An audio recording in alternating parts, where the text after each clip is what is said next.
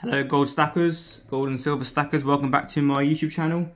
In this video I'm going to be talking about 5 things that are useful for newer gold stackers to know.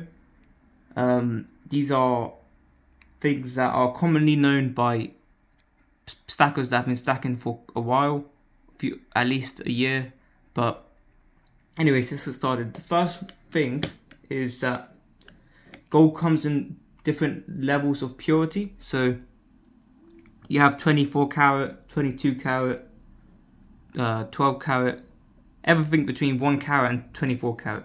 So what does that all mean anyway? So 24 karat is a measure of purity. 24 karat means it's 100% pure, whereas 22 karat means it's 91.6% pure. Or in other words, 22 parts out of 24 parts are pure gold. Whereas 12 karat gold is would be 50% pure gold, and so on. So for example, this gold coin would be 24 karat because it's pure gold. Whereas a coin like this one, I think this one is slightly less than 22 karat. I think it's like 21.5 karat or something like that. Well, it's 37.5 grams. So that is how much pure gold is in there. That's slightly more than an ounce of gold. A troy ounce of gold is 31.1 grams, but this is 37.5 grams. So an extra 7.4 grams, no, 6.4 grams more. So it's good to know that there are different purities of gold. I think the sovereigns, I don't have a sovereign anymore. Last week I sold my sovereign. Last week. You might want to look up my previous videos where I sold my gold sovereign and my gold bar. But I think a sovereign is 22 karat gold, so which means that it's 91.6% pure gold. But I think personally I prefer to have a mix of both pure gold and less pure gold, because I think that the gold that is less pure is stronger when it comes to picking it up. So it's more durable, it's less likely to get scratches. So you can actually pick it up without worrying about scratching it. Whereas this 24 karat coin is more likely to get scratches. That's why I keep it more in the case. I can take this one out more. This is a Mexican 50 pesos gold coin. It's worth at least £2,000 anyway. So that's the first tip. The second tip is many countries produce their own gold bullion coins. I haven't got many types. I've already got a Mexican coin and a British coin, but there's many different types of gold coins from different countries. Same with silver. But here we have the Britannia, which is from the UK. Currently we're on the king effigy, and I think in the US they have two. They also have 2 coins. They have the American gold eagle and a buffalo. And in the UK we also have sovereigns and Britannias. I forgot to mention sovereign. In Canada they have the maple leaf, the gold maple leaf coin. That's 24 karat.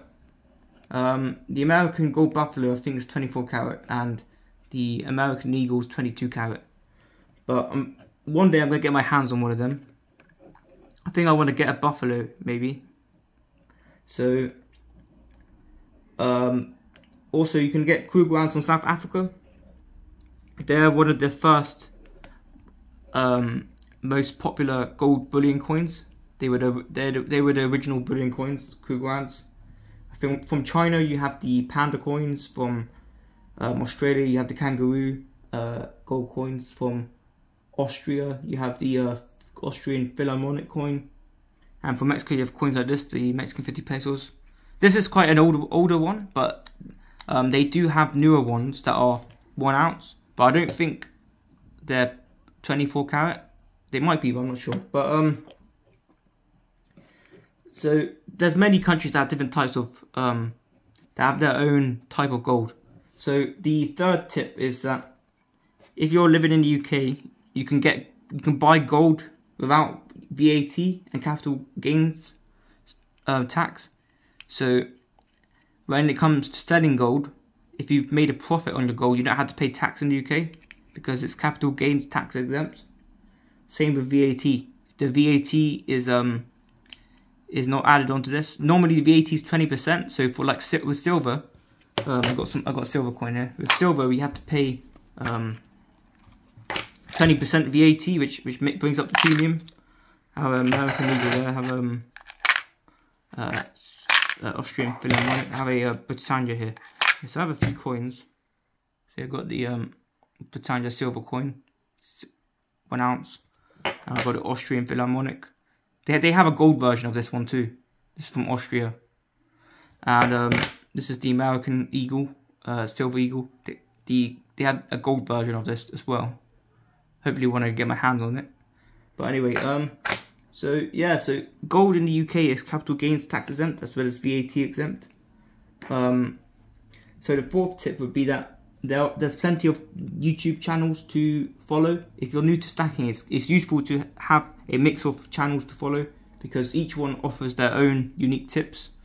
I'll link them in the description, a few of them, because there's quite a lot of them. I'll link mainly the small ones. So the fifth and final tip is that there are 2.5 billion ounces of gold on Earth according to SD Billion. So obviously there's 8 billion people. That's a known fact now. There's 8 billion people on Earth, and there's only 2.5 billion ounces, which means there's not enough for each person to have an ounce. Which means by owning 3 ounces, I'm way ahead of everyone else, because even if you own 1 ounce, you're way ahead of everyone else, because it's not possible for every person to own an ounce based on current above ground gold reserves. Of course, there's more gold in the ground, but that's going to take years to get out of the ground.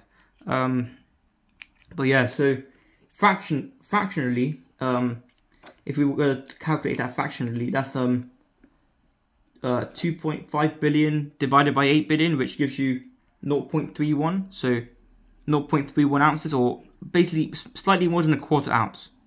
There's only enough gold for everyone to have a quarter ounce of gold on Earth.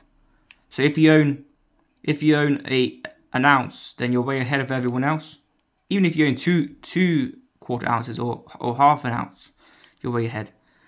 I think it's slightly different silver, but anyway, guys, thanks for watching. Please hit the like button and the subscribe button, and I'll see you in the next video.